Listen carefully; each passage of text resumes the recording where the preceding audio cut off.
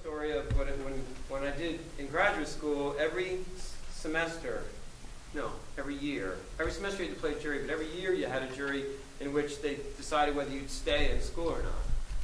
I was so nervous. And one year, I don't know what was going through me, but I thought I'd do Bach, for my jury. And I was totally, I don't know what my teacher was thinking. He should advise me against that. So I go out, and you got, imagine 30, I'm just trying to make you calm down, right? You got 30, judges, right? Faculty, looking like, I swear they arranged good guy, bad guy before you come in, right?